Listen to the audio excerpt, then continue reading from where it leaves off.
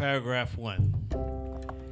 Mr. President, friends, and fellow citizens, the task before me is one which requires much previous thought and study for its proper performance.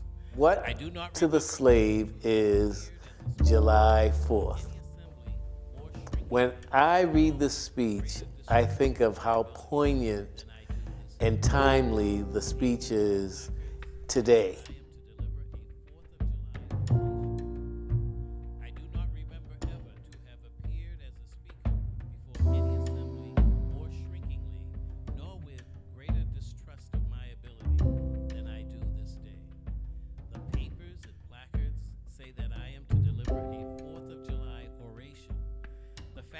Ladies and gentlemen, the distance between this platform and the slave plantation from which I escaped is considerable, and the difficulties to be overcome in getting from the latter to the former are by no means slight. Reading the speech lets us reflect on the contradictions within our Constitution and our values and our practice.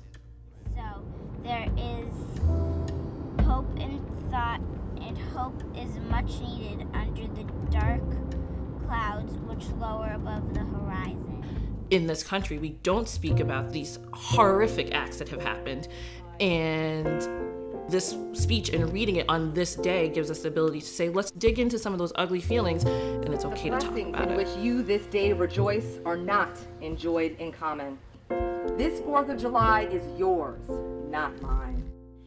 Are the great principles of political freedom and of natural justice extended to us? Reading the speech gives one an appreciation of how far we've come and how far we have to go.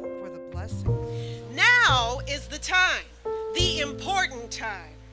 Your fathers have lived, died, and have done their work, and have done much of it well. You live and must die, and you must do your work.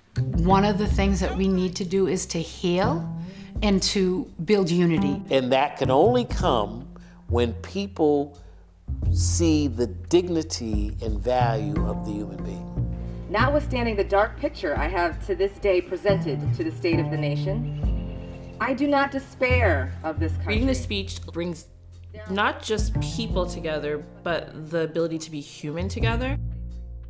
I therefore leave off where I began, with hope, while drawing encouragement from the Declaration of Independence. Frederick Douglass sees an America where everyone is treated with dignity and respect. He has that hope. Where in 2019, it still hasn't arrived. But the country still has that potential of being the America that's described in the Constitution. In the fervent aspirations of William Lloyd Garrison, I say, and let every heart join in singing it. This be the day when human blood shall cease to flow, and every clime be understood the claims of human brotherhood, and each return for evil good. Reading the speech has allowed us as a community to grow, heal, and bond. It's that beginning step of accepting part of our past.